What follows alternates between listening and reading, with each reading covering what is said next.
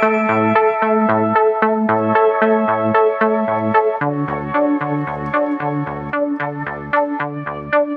you ever wanted to make a paper circuit that uses real electricity? We can show you how. But first, you need to do a little bit of shopping. We're going to need scissors, 2 rolls of copper tape, some resistors, a battery, a bulldog clip which is optional but it would be really handy, and some LED lights. And of course you'll need the template.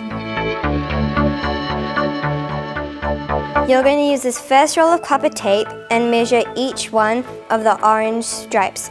These represent the copper tape that you're going to put. So we need to measure them out and make sure that they're not too short, otherwise the resistor and the light may not fit. It is tricky business trying to get the backing off the tape, so just try your hardest. After you've got all your pieces of tape, you can just cut around this outer green rectangle that's circling the template. After you've done that, then you can notice that there is a dotted green line going through the middle. So you're just going to fold along that line, just like that, and then you're going to fold it up to reveal a house. And this day triangle, you are going to fold back to make the night. Now we need to get our resistor out. And then you're going to tape it. And then we have to get our LED. As you might notice, one of the legs of the LED is longer than the other, so that's the positive side, so you need to make sure that the longer one is pointing towards the positive battery.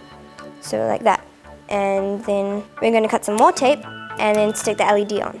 Now you're going to get your battery, and just on one side it has a positive sign, and that matches the positive on the template, so you're going to place the positive side first.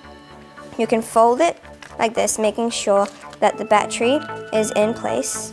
And if you want, you can just use your finger, or you can grab a clip and just clip it in place. And then just hold it down and you will get a light. And that's how you make your own paper house using an energy efficient light. If you enjoyed making this paper house, then you should definitely go check out the other School Gen challenges.